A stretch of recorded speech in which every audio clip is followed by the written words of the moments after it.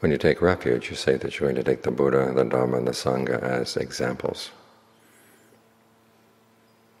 They found true happiness through developing, the Buddha and the Sangha found true happiness by developing qualities in their minds that we have too. The problem is that ours are undeveloped. And so we look to their example, and we look at the teachings of the Dhamma to figure out how they developed those qualities.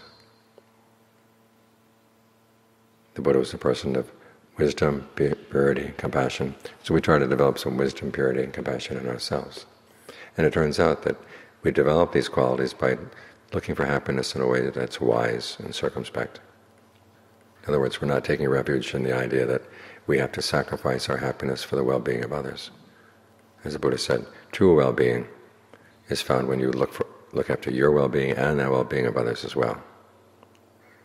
So your search for happiness is not selfish, but you do benefit from it. You're wise when you ask that question, what I want to do will lead to my long-term welfare and happiness, realizing that long-term is better than short-term, and it is possible. It's not just that happiness comes and goes, blip, blip, blap, blap, just like that, without any reason. It comes from a reason, it comes from your actions. And so you look to your actions to make sure they really are harmless. Because if your happiness depends on other people's harm, they're not going to stand for it. Your happiness is not going to last. This is why compassion comes from wisdom. And then as you check to make sure that your actions really are in line with those principles, that's how you develop purity in your thoughts and your words and your deeds. So the Buddha showed the way. Now it's up to us to follow the way. When we say that we take refuge in Him, He doesn't come around and pick us up in His arms and take us away. We have to reach Him. This is why we say we go to Him for refuge. We go to Him by developing these qualities in the mind and in our actions. So as you're meditating right here, think about that.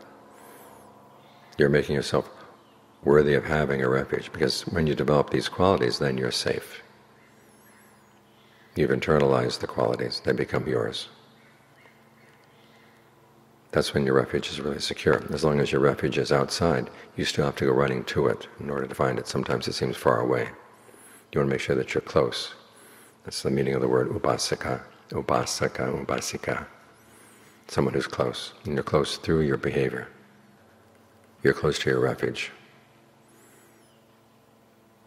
So as you go through the day, remind yourself you have an example for how to find happiness. Whatever the question comes up, what are you going to do now? Look for happiness in a way that embodies wisdom, compassion, purity. And you won't be disappointed. And you won't be exposing yourself to dangers. This is how the refuge becomes secure.